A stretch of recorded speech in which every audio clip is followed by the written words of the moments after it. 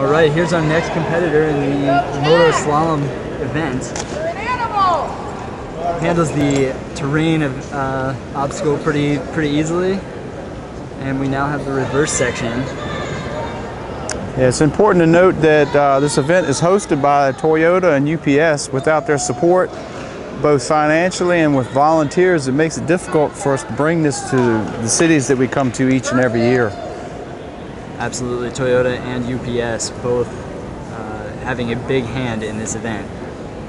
Yeah, it takes upwards of 25 volunteers just to set this event up. Later on, after this event is finished, we'll start rebuilding it for the next race, which will be this evening at 6:30. And we see him miss just another marker there, but luckily doesn't take it with him. Now, what's the challenge of operating with a chair such as this one versus a chair with bigger wheels in the back and smaller in the front? Does that change things? Well, I would say with the way that his feet are positioned in this chair, it obscures his view.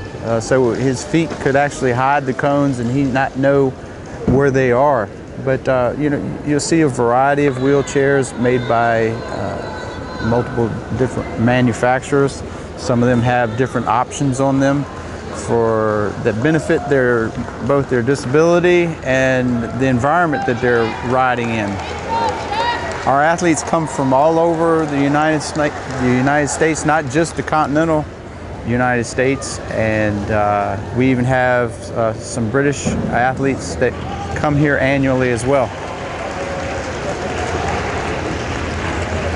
As we look at the reverse section here, it's important to note that this is not exactly the most easy thing in the world, and you can see he's actually missing a couple here and going through, hopefully not the wrong way. Yeah, he's changing his mind there after he noticed the color change.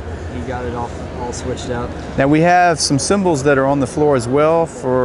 On certain occasions we have veterans that are colorblind, so we have a different type of arrow that signifies that it is a reverse gate for those who are colorblind. Absolutely. All right, now he's up to the door challenge.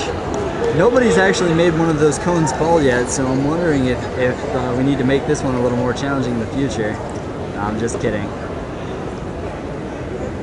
But as soon as we do that, someone would slam the door hard, and he shook them a little bit. Very close. They all shook, but none of them fell.